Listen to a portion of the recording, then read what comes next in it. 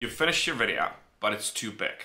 It's great, it's perfect, but it's too big. Your client wants to reduce its size, but wants to keep the quality. Or you want to upload it somewhere, but you have to, reduce the size. How to do it without losing quality? Quick answer, and the best one is to use Wondershare. The link is going to be down there.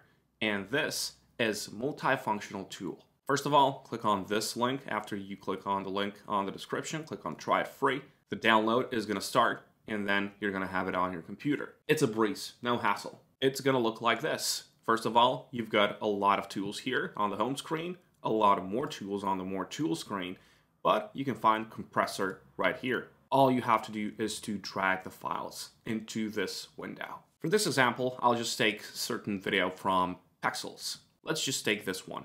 As you can see, this is a drone shot of a certain resort, whatever. And then here you can see that this video is available in 4K. So I'm going to take this video, I'm going to download it, and I'm going to compress it.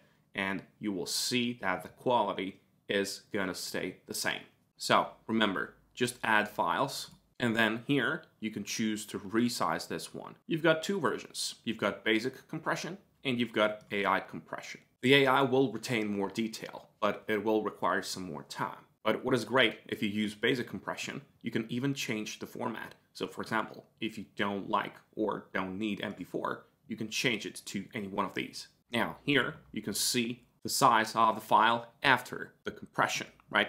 So as you can see, it is 110 megabytes. If I use 70%, it's going to go down to 77. Let's go with 50% here. Click on the OK button here. And then all you gotta do is to click on Compress All here. What is great about this is that you can do it in batch. So for example, you can put as many videos as you'd like, and then just go and grab yourself a lunch, come back to it, and the work is gonna be done. Batch, compressing, really good, really useful. So after you click on Compress All, this is gonna be the amount of time needed. And if you use GPU acceleration, which I really like, this is why I tell you that it is really good to download it on your computer. It's going to be way, way faster. Of course, it's going to depend on your GPU, but this is a great feature. So the work is being done here.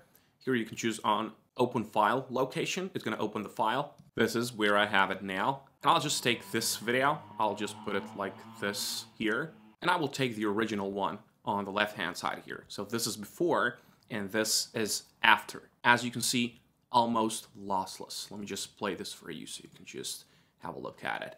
So, really, really good.